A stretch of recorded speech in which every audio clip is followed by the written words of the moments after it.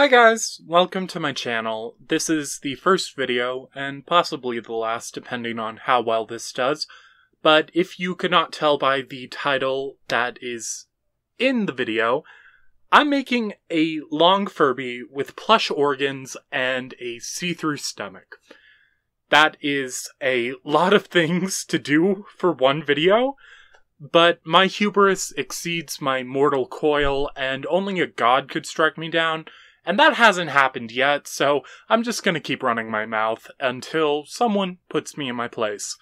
So, to do this, I got a bunch of supplies from, like, an actual spine that's about 4.5 feet long, the flesh, which is this obnoxious rainbow pattern, which we love. We love. As a gay man, we love. I also have various organ fabrics. Now, each of these are designated to a specific organ, and when you see it all together, it's going to be great. I'm not making a brain, though, because I don't want my Furby to be a learned man. He's going to be a himbo. And we have the faceplate. Now, the faceplate, I could not get, like, an actual 1998 Furby. I know, sad. But y'all are buying them up, so the resellers are marking that price up, and I didn't want to be a part of that, so I just got one that was 3D printed from Etsy. I'll leave the shop in the description below. By the way, do not use this video to try to actually learn how to make a long Furby. This is not going to be educational in any way, shape, or form. And if you try to emulate me in any way, shape, or form, don't. I'm not someone you should be looking up to as a role model. So anyway, with all that out of the way, I'm going to be making a long Furby that has a see-through stomach and plush organs. I hope you enjoyed the journey. Let's get into it.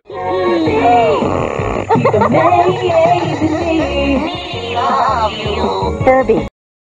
So, starting out, I made a pattern because, of course, like I said, I couldn't actually buy a Furby. However, the pattern I printed was for a Furby Buddy, which, if you don't know, is a much smaller, non-mechanical version or variant. But, you know, we're just running with the chaos and making it work. Hi, so about an hour later, we have the pattern for our face. More or less, I'm pretty happy with it. Of course, I'm going to add a seam allowance when I actually cut the fabric. But the one thing that I'm actually worried about is the actual belly, because that's going to be vinyl. I'm saving that step for the very end of things because I just don't want to think about, like, how I'm going to sew that. To make sure that the Furby can actually pose and move around, I am going to have to cut vinyl fabric, so it can, like, actually ridge and, like, move, you know, actually, like, wrap around something, because the vinyl's not going to move like that otherwise. But yeah, this is where we are.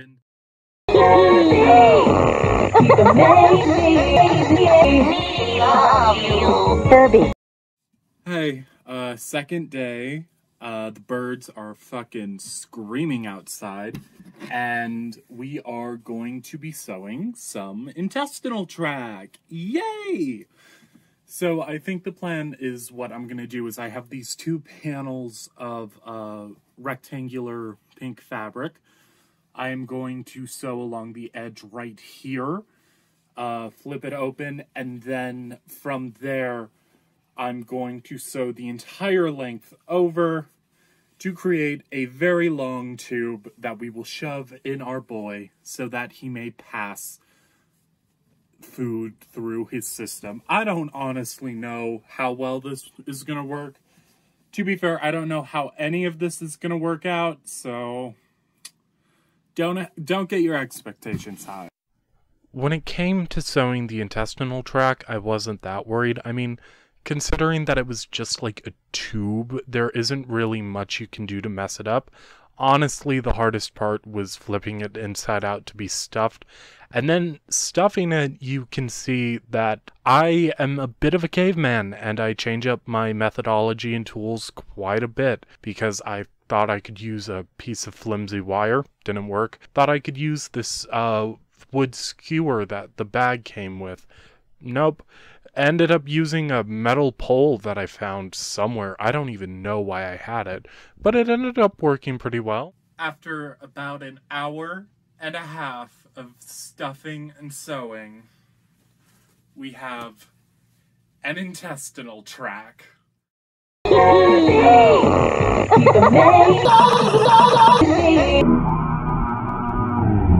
Furby. With one organ out of the way, I thought I should bust out the others pretty easily.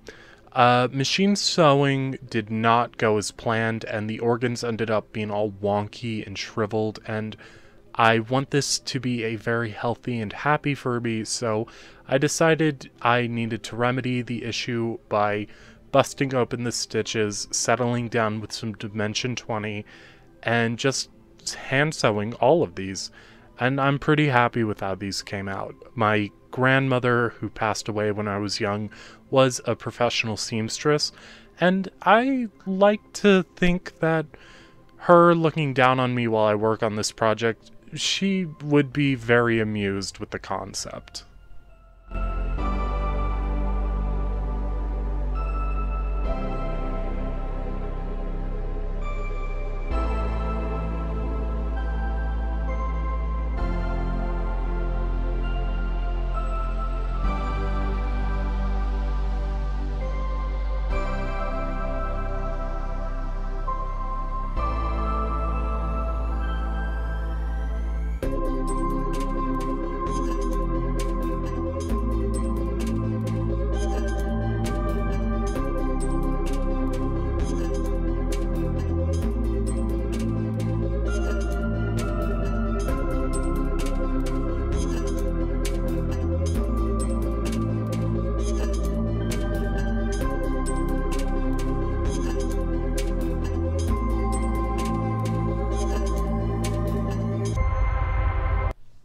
Because sewing the intestinal tracts into place was getting a little too tedious for me, I decided I'd rather take some zip ties, spray paint some of them, and fasten them together like that.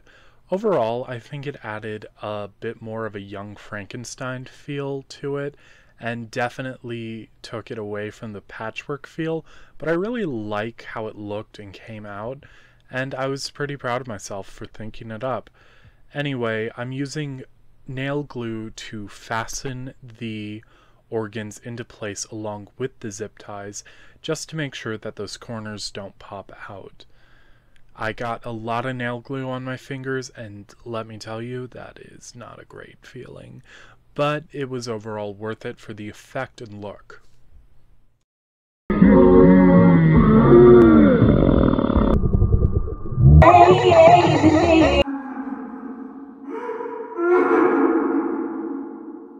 Furby. It is currently morning, about 9 a.m.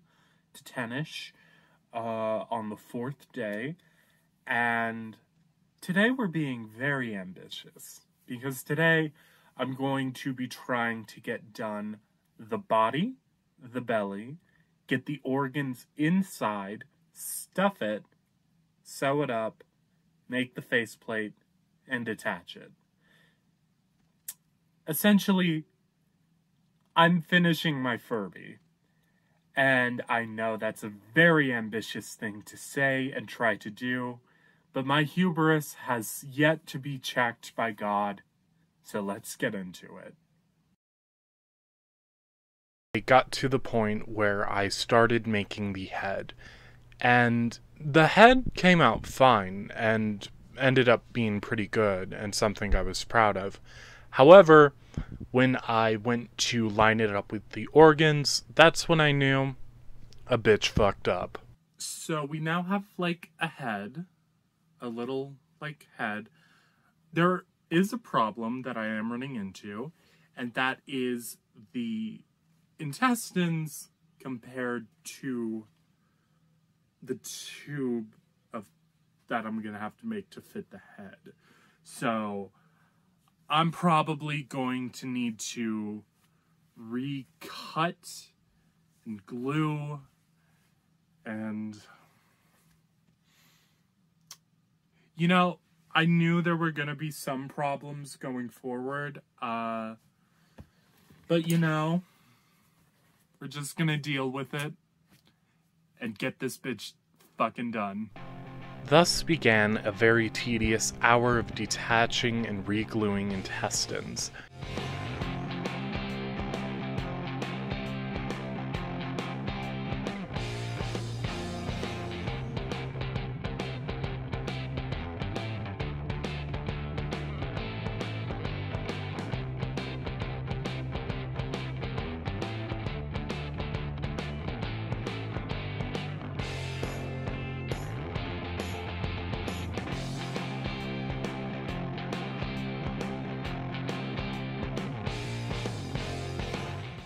While doing this, I also got some of the fluff stuck to my nails with the glue, and that was not a fun experience, let me tell you.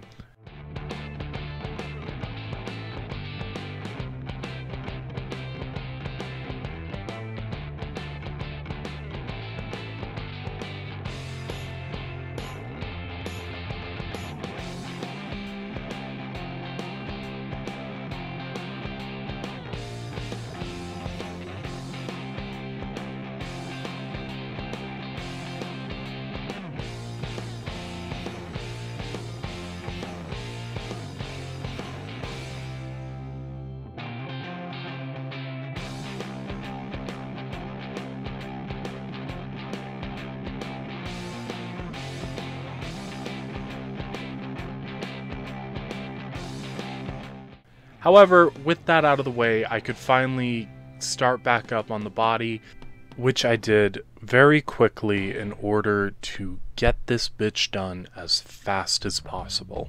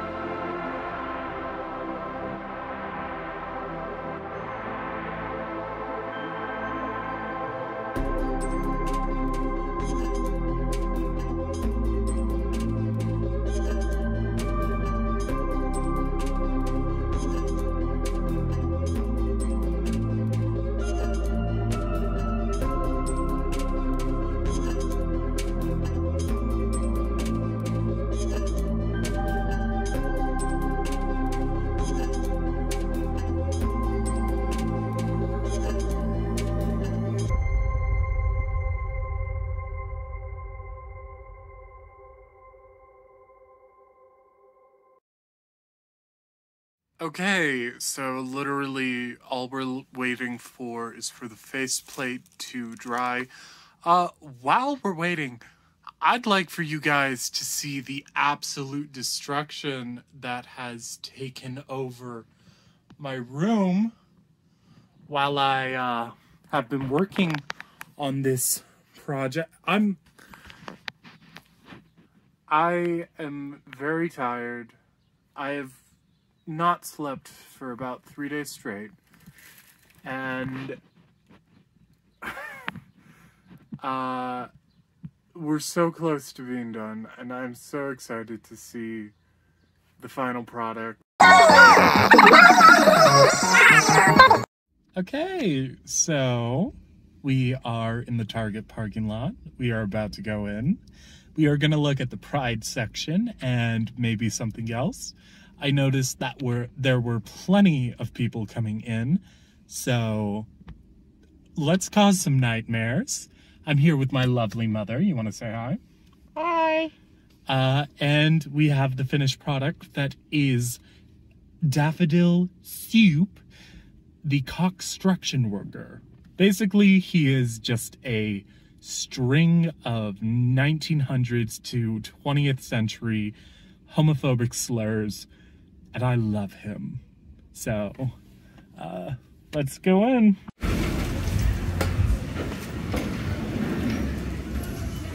The gay agenda.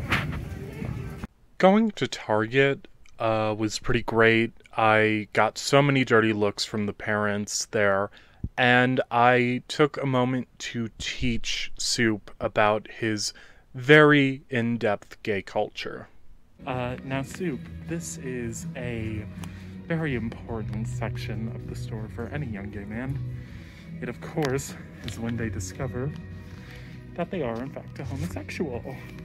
So, now we are just going to be showing this little bastard the primordial soup that he came from, which is the Joann's fabric. You're gonna meet your maker. Hello. Hello, Furby. Going into a Joann Fabrics, I definitely felt more accepted there by the people. I took a moment to teach Soup about the flesh that he came from and reminded him that there is no true God nor true creator like man is, and it was just a very good and enlightening experience.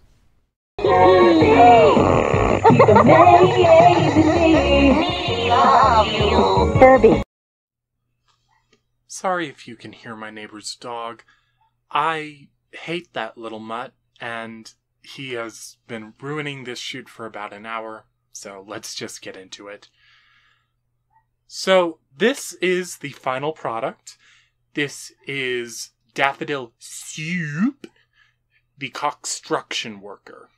I love him so much. He is about 4 feet 10 inches tall, and he is an absolute, unit in terms of how, fluffy his whole diameter is.